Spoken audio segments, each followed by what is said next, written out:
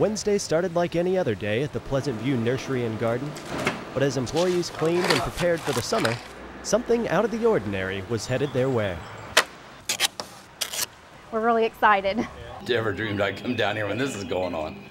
Somebody's gonna be a little richer. Publishers Clearinghouse delivered a $1,000 check to a Richmond resident Wednesday. It was part of a nationwide promotion with 101 winners. It's kind of like our Publishers Clearinghouse way to help ease the economic burden that's going on and to show everyone that it's still fun to play sweepstakes and enter, and people really do win. Rob Bash and Tatiana Stringaro normally work in the company's office in New York. Both delivered prizes before, but their experience didn't keep them from a little trouble along the way.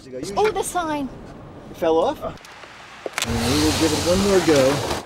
After they fixed the sign, the prize patrol arrived at Deborah Presley's home. We are from Publishers Clearinghouse, and we have a surprise for you today. Presley was stunned to hear that she had won. I didn't think it was a gimmick on TV. I knew real people were winning, it just was never me. Before winning the prize, Presley was having a bad week.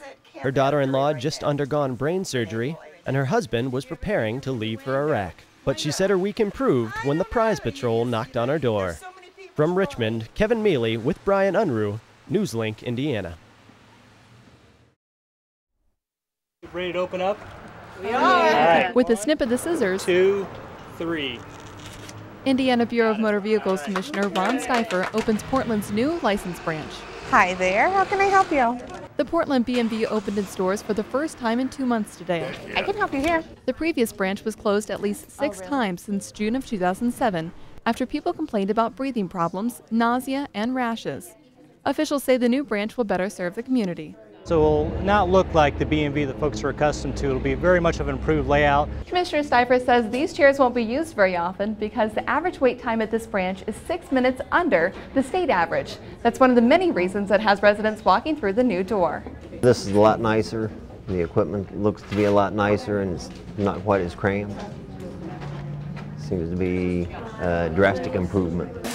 Portland resident Mitch Hudson says he's grateful for the new location. It's nice it's open. Otherwise I'd have to drive 20 minutes south of here.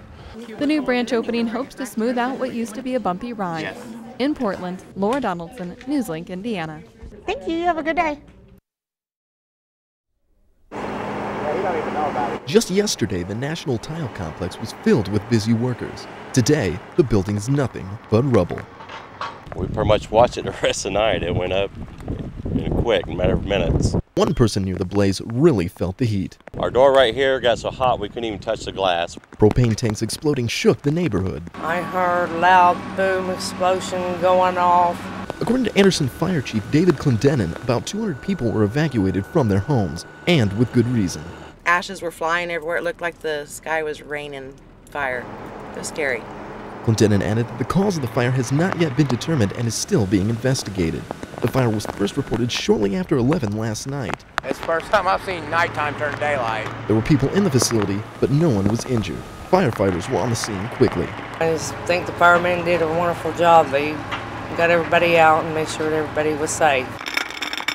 People evacuated were allowed to return to their homes early today, but Clendenin cautions that smoke is still in the air and may be toxic. The firefighters expect to be there into the evening, stuffing out hotspots and starting the cleanup process. In Anderson, this is Zach Horner, NewsLink, Indiana. The Paralympics is a lot like what will happen at the Olympics later this summer, but for paralyzed athletes. 1-3. For Paul Morin, going to games like this is nothing new. He's played volleyball at Paralympics before, but he switched to tennis for this Paralympics at Beijing. Oh. And because he's new, he's a little unsure of his chances. Come on. I didn't see myself as a medal contender when I started making a push for it, but I think anything's possible now. Second, sir. But Morin won this weekend's tournament in Muncie and says getting on the court and playing is the best part about smaller tournaments. I love playing. I love competing. I love good points. Tournament organizer Joy Wegner says the social environment at such events makes it a great place for wheelchair tennis players. They hang around because it's easier in a wheelchair just to hang around, so they talk and they're much more social with each other. Did I call a score right? Is it 30-all? The atmosphere created at the tournament is attractive for those who attend because it's not about winning or losing. It's about people who come and participate. Oh yeah, that's pretty much it. They thought and they could enough to reach out and create something to give people opportunity to participate. Other players say they enjoy the tournament because it gives them something to look forward to. Bring family members with me to watch me play, and just meet all kinds of great people when you come to these tournaments. Come on. From Muncie, Joe Cermak, Newslink, Indiana. 30 all. So 30 all?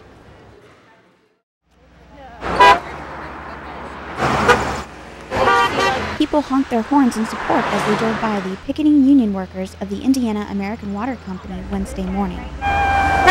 Union workers set up their picket line Monday afternoon after management and union negotiators failed to agree on a new contract. Testing employees said the old contract was unfair to workers who have been with the company for less than 5 years. Why is it taking 5 years for us to get paid, you know, the equal pay that everyone else is getting paid for doing the same job? A spokesperson for the water company reported that managers from as far away as Noblesville and Richmond filled in for the absent workers during the strike. She also disputed the strikers' claim that the company's offer was unfair. I know that the company did present a contract offer that it felt was fair and reasonable to the union. Protesters have been camped out here since noon on Monday, but some say they'd rather be on the other side of the fence. We don't want to be here. No, we want to go back to work, and right now they're doing our jobs, and we want our jobs back. Wednesday afternoon, the strikers had a meeting and voted to do just that, go back to work. The union president reported there was an improvement to the contract but offered no immediate details. In Muncie, Shivani Taylor, Newsink, Indiana.